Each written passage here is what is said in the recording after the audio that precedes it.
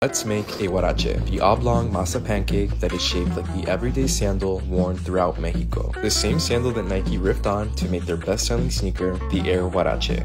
The edible huarache is an entree-sized dish, but we're making a smaller version. Start by shaping a large ball of masa into a log and flatten with a tortilla press to about 1/8 inch thickness. Cook the huarache on medium heat for about 3 minutes on each side, with or without a bit of oil on your comal. Continue flipping and cooking until the center is cooked through. Pile on the toppings of your choice. Refried beans, meat, onions, cheese, and salsa are all welcome. Provechito!